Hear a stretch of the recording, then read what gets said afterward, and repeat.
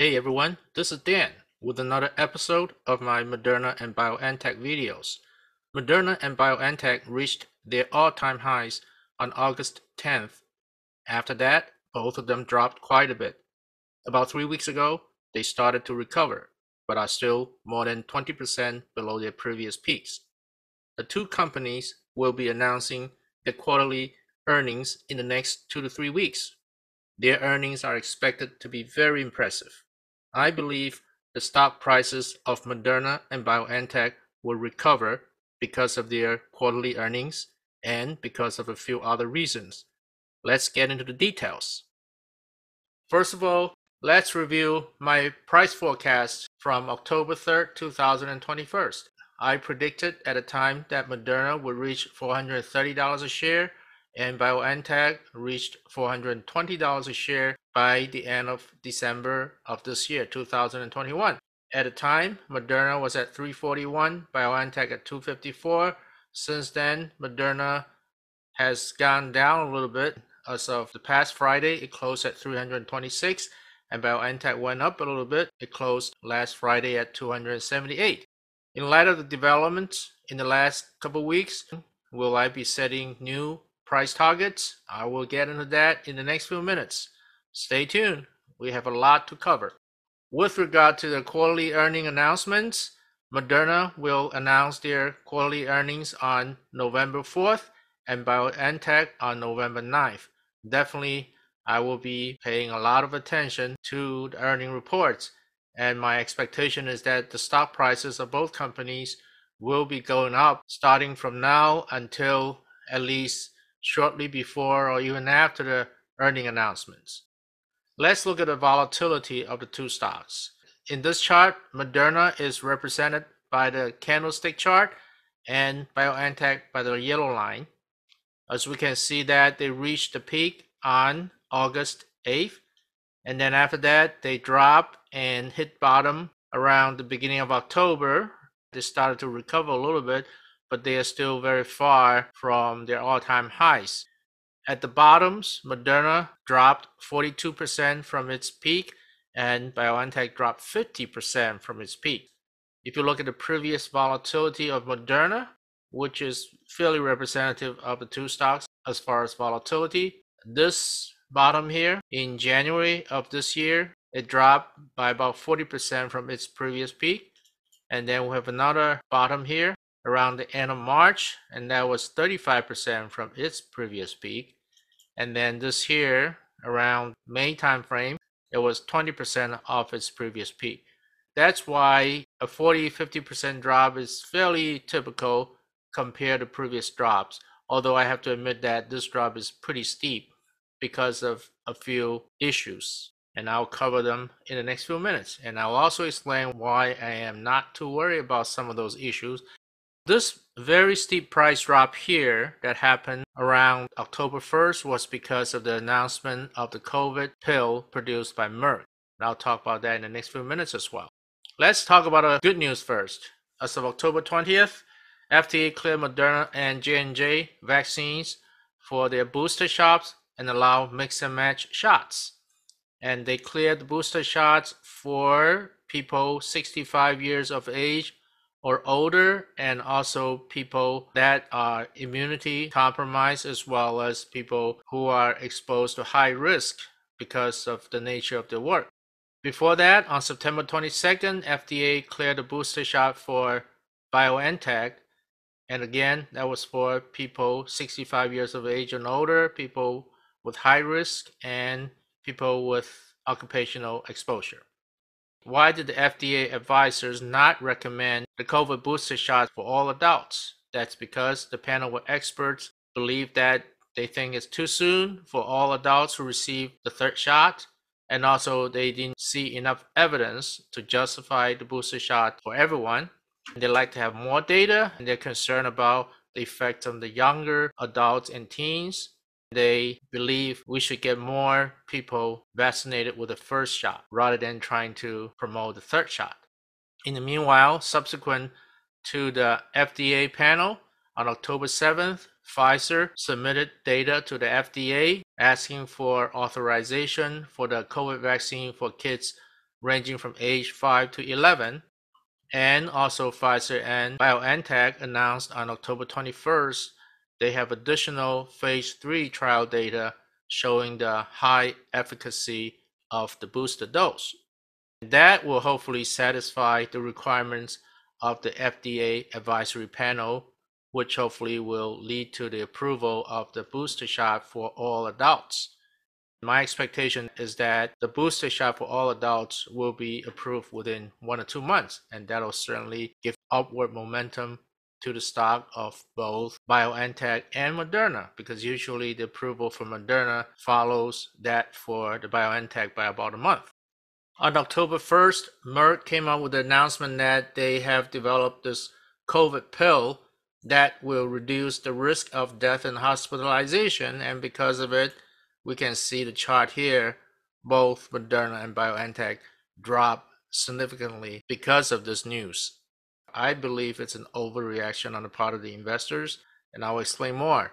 In the meanwhile, if you look closer into what this pill is all about, first of all, it'll cost about $700 per treatment, and it reduces the risk of hospitalization or death by approximately 50%. From a cost-benefit perspective, I don't think it's worthwhile to forego the vaccine and take on a risk of getting infected when the pill can only prevent hospitalization or death by 50% and not 100%. And besides, the cost is pretty high compared to the cost of vaccine, which is about $20 to $30 per dose.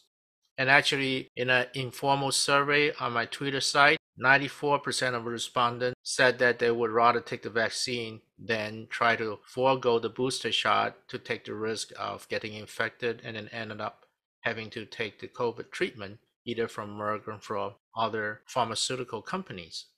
And also, this is really not new news, because prior to that, on August 4th, Regeneron also got their emergency approval for their COVID treatment, RegenCov. It's actually 81% effective, a lot more effective than the Merck pill. However, the Regeneron treatment costs $1,500 per treatment. Of course, it's 81% effective, which is pretty good, and it's administered not orally but by injection or by IV drip. Another treatment was developed by Eli Lilly, also received FDA emergency approval. It was approved on November 9th. The cost is $850 per treatment, and the effectiveness is 87%, also better than the Merck pill. That's why I believe the investors overreacted to the announcement about the Merck pills. And I believe that eventually the stock price will recover. Now, this is another setback for Moderna, because on October 7th, it was reported that Finland joined Sweden and Denmark in limiting the Moderna vaccine for the use on younger males because of the fear about the cardiovascular side effect. After I've done a lot of searches on the internet, I have not seen any clear data indicating that the side effects, or specifically the cardiovascular side effects, are stronger from the Moderna vaccine than the BioNTech vaccine. Maybe there's some political concerns, and also because the BioNTech vaccine is more prevalent in Europe. That's why these countries decided that they would rather focus on the BioNTech Pfizer vaccine than try and be exposed to the Moderna vaccine. This is a report that's typical of the comparison of side effects between the two vaccines. This is CNBC Channel 5 Chicago. It says that experts are saying that data show the two are similar, and side effects really depend on more of the person rather than the shot itself. Many articles are saying the same thing. That's why I don't think Moderna is any more dangerous than the BioNTech vaccine. Eventually, I think the dust will settle and the countries will be using both vaccines. In the meanwhile, there's been a lot of talk about the Novavax vaccine, which is still in the process of trying to get approval from WHO, EU, and also the US. And it's a subunit protein vaccine, which is different from Moderna and BioNTech vaccines that are mRNA vaccines. The Novavax vaccine is supposed to be pretty effective, also more than 90%, and that's why I'm watching this very closely. In the meanwhile, Novavax is facing manufacturing setback. For example, the US government has ordered Novavax to stop making vaccine until they can pass the standard by the US government. I'll be watching that very closely. This is a summary of which vaccine has been approved for whom in the US and in the European Union. In the US, the BioNTech vaccine has been approved for people 12 years and older, Moderna 18 years and older, Johnson & Johnson 18 years and older, and in the EU, the BioNTech vaccine is being approved for 12 years and older, Moderna 12 years and older, Johnson & Johnson 18 years and older, and AstraZeneca for people 18 years and older. Why do I think Moderna and BioNTech will recover? First of all the scientists agree that the effectiveness of the COVID vaccines fade over time. It's just a matter of how soon. That means sooner or later, the FDA and EU will have to approve the booster shots. The mRNA technology by Moderna and BioNTech offer vaccines that are more than 90% effective versus traditional vaccines for flu, which are only 60 to 70% effective. So this is really a revolutionary technology. And the development cycle of the mRNA vaccine is very fast, only 6 to 8 months for FDA emergency approval for the COVID vaccines. And the COVID vaccines are needed by almost everyone in the world, unlike any other pharmaceutical products. And that's why there has been and will be tremendous sales volume related to these vaccines. And there's very few competitions against mRNA and BioNTech. It took only about a year and a half for the alpha strain to mutate into the very contagious and very dangerous Delta variant. And more variants are expected in the future, which will call for fast development of booster vaccines. That means people will need the mRNA technology more and more in the future. In fact, in the UK, they already found this Delta Plus variant. I'll be talking a little bit more about that later. There are also other products in the Moderna and BioNTech pipelines that will ensure continuous income streams for both companies. I've been tracking the price trajectories of both Moderna and BioNTech, comparing them to the trajectories of Regeneron and Amgen, two other pharmaceutical companies with breakthrough technologies. The 100% point is at 60 days after the approval of each of their blockbuster drugs. When I first published this chart, it was January 11th. We were right here. And now, as of October 22nd, the blue line here is BioNTech, black line here is Moderna. As you can see, they're here, right on the path of the trajectory. The light blue dotted line is Regeneron, and the yellow dotted line is Amgen. So according to this chart, the price for both Moderna and BioNTech will at least double or even triple in the next few years. And that's why I believe they are very good long-term investments, both Moderna and BioNTech. If you like what you've seen so far, I'd like to encourage you to click the like, subscribe, and notification button. That'll enable you to receive notification when I publish my next video, and it will also encourage me to make more videos like this in the future. Thank you very much. Let's continue. At this point, I'd like to let you know that I'm not a financial advisor. I share my stock trading strategies and analyses for educational purpose only. If you want to invest in stocks, you should make your own decisions, and you should definitely consult with your financial advisors before you do so. Let's continue. Let's look at the daily new COVID cases in the United States. From this chart, we can see that we had this peak in January of 2021, and then after that, the vaccines started to get rolled out, then the daily cases started to drop quickly, and then when the Delta variant became more prevalent, then we saw the second peak around July-August timeframe. And since then, more people have been getting vaccinated, and the protective measures have stepped up in certain places. Also, the vulnerable people are receiving the third shots, and because of that, the daily new cases are coming down again, which is great news.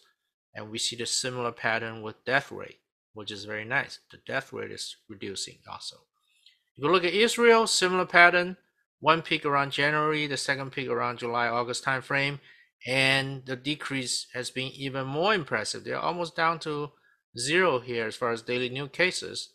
The death rate also followed the same pattern, very drastic reduction. If you look at the percentage of people getting vaccinated, in the US, 66% having received the first shot, 57% fully vaccinated. Israel, 69% first shot, 63% fully vaccinated, a little bit higher than the rates in the US. More impressively, in Israel, more than 70% of the people in Israel between age 60 and 69 have already received a third Pfizer COVID vaccine shot. And that's one of the reasons why the daily new cases have been dropping so quickly. And so this is good information to promote the booster shot in the US and the rest of the world. Let's look at Europe. UK, again, a peak in January, second peak starting in July. But the bad news is that they have not been getting any better. And actually, that's because of this new Delta variant, actually a variant on top of the variant. Some people call it Delta Plus variant in the UK, which is supposed to be pretty contagious. Although the good news is that the death rate has gone up a little bit, but not too bad compared to the January, February peak. Although you can see the death rate is coming up a little bit here also. That's alarming. In Germany, similar to the UK, although the most recent increase is not as fast as the UK, I'm just maybe thinking there might be a time lag unless something more is done, like giving more people the booster shot. They might not be able to contain this new variant, or maybe we can have new vaccines developed by BioNTech and Moderna to counter these new variants, as I mentioned previously. Fortunately, the death rate in Germany is not going up too quickly in the last few weeks, but again, it's still alarming. Vaccination rate, UK 74% first shot, 68% fully vaccinated. Germany 69% first shot, 66% fully vaccinated. Similar to the US data and similar to Israeli data, except that they are not as advanced as far as administering the booster shot. Worldwide, we see these peaks here, and although it's been going down a little bit, but the rate of decrease of the daily new cases has been slowing. The daily new cases are still more than 411,000 new cases a day, which is very high. And the daily death rate, unfortunately, is more than 6,600 people a day. Definitely the world needs a lot more vaccines. How many more doses they need? I got some information from the Bloomberg Vaccine Tracker. It says that more than 6.86 billion doses have been administered around the world in 184 countries, enough to cover 44.6% of the population in the world. In other words, 55% of the population still needs the vaccine. In my own opinion, that means at least 6 billion doses will be needed for the unvaccinated people. And then more than 4 billion doses of booster shots are needed just in 2022 alone. And that's based on the assumption that the people having received the first or the second shot will need to have the booster shot within 8 to 9 months after their last injection. And of course, Moderna and BioNTech will be providing some of these shots. Almost at least 40-50% of these shots will be Moderna and BioNTech shots. Let's look at the news with regard to vaccine production around the world. First of all, BioNTech announced that they will be setting up a Brazilian operation to produce more vaccines, and they will have vaccine production in South Africa, in Singapore, in South Korea, and also they already have a joint venture in China, although the Chinese government has not approved the BioNTech vaccine yet, and maybe because of the Chinese vaccines they have already. EMA in Europe approved 2 additional manufacturing sites for BioNTech. They are both located in Italy, which will supply about 85 billion additional doses. And then Moderna recently announced that they would be setting up a plant in South Africa to produce vaccines to supply Africa. So they will be producing a lot more doses in the next couple of years. Let's look at valuation of the 2 companies. Let's look at the pipeline. Moderna currently has 1 product in commercial phase, which is of course the COVID vaccine, and they have 6 products in phase 2, especially the CMV vaccine is almost ready for phase 3. And then they have 9 products in phase 1 and 13 in preclinical development. That's a very impressive drug pipeline. And that's why I'm very optimistic about the future income stream for Moderna. According to my last analysis, I came to the conclusion of $430 a share by the end of December 31st, 2021. Now, because of the hesitation of the investors and because of what happened in the last couple of months, I am getting a little bit more conservative, although I'm pretty confident about Moderna reaching the 430 target and above that in the next few months. At this point, I'm just stretching the time frame for reaching the target. So instead of by the end of this year, I would say 430 can be reached by the end of January 2022. My calculations here are very conservative. For example, for 2022, I only assume production of 1.2 billion doses, whereas the company has announced that they have planned for 3 billion doses. So if they can reach 3 billion doses, the price, of course, will be a lot higher than $430 a share. For BioNTech, they also have a pretty strong product pipeline. One product in commercial phase, of course, the COVID vaccine. One in phase 2, which is the patient-specific cancer antigen therapy. They have 11 products in phase 1, which is pretty impressive, and 14 in preclinical development. This is my calculations from last time, and I arrived at the conclusion of $420 a share by the end of this year, 2021. And again, similar to Moderna, I am setting the time frame a little bit longer to be January 31st, 2022 for the price to reach $420 a share. Again, I'm still very bullish on both companies for the long term because of the reasons that we discussed in the last few minutes. Let's look at the professional analysts' opinions. Here I'm comparing the analyst ratings from October 3rd to the ratings today, October 24th. The price, first of all, went from $341 to $326 for Moderna. Certainly it went down. And my target remains the same at $430, although the time for reaching the target has been stretched from the end of December to the end of January. Yahoo Business maintains its whole rating. It went a little bit better from 2.7 to 2.6. The smaller the number for better for this particular rating. The high target remains the same at 490. Average is being downgraded a little bit to 340. And the low rating remains the same at 85. Louis Navellier is still very upbeat about the stock. Overall rating of A. TipRanks.com maintains a whole rating, although a high target went from 485 down a little bit to 468. The average rating went up a little bit from 363 to 366. Low rating is the same at 115. CN Money went from hold to buy, which is nice. And then the high rating went from 485 to a little bit lower to 468. Medium rating went down from 453 to 375, and low rating remains at 85. BioNTech, the price went up a little bit from last time, from 254 to 278. My target remains the same at 420. Again, the time for reaching that target is changed from the end of December to end of January. And Yahoo rating maintains its whole rating. High target went up a little bit to 449.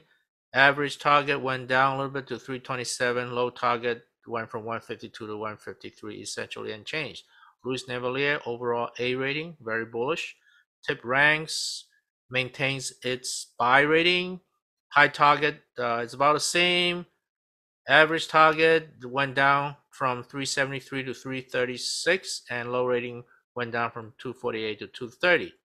CN Money maintains its whole rating. High target is about the same, 446 to 444. Medium rating went down a little bit from 394 to 330, and the low rating remains at 151. Overall, there's been a little bit of reduction as far as the high, medium, and low targets.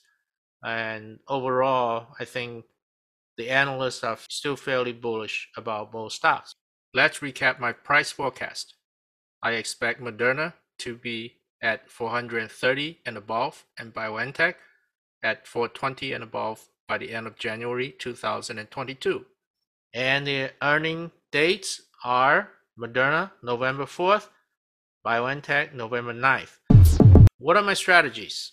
First of all, As I've done so for the last few months, I'll be holding, and I have been holding, some Moderna and BioNTech shares for the long term because I'm bullish about both companies for the long term. And I recently bought more BioNTech shares.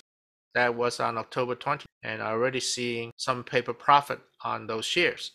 I've been swing trading some of my shares. I will sell when the price pulls back at a major resistance point or when adverse news developed. And I will buy when the price bounces back from a major support point or when positive news develops. And I will update my subscribers by way of my Twitter messages. I'd like to suggest that you also subscribe to my Twitter account, Dan Market L, in addition to subscribing to my YouTube channel. For example, on October 14th, I mentioned that because the price was dropping quickly for BioNTech and for Moderna, I sold some BioNTech shares. And then on October 20th, when the stock price started to recover, I bought back some BioNTech shares. And actually, I'm still seeing a little bit of paper profit on these shares. Again, I'd like to remind you to click the like, subscribe, and notification button. As usual, I will very much welcome your comments, questions, and suggestions. This about wraps up my video for now. I will chat with you again in the next few days. In the meanwhile, I'd like to wish you the very best of luck with your financial investments.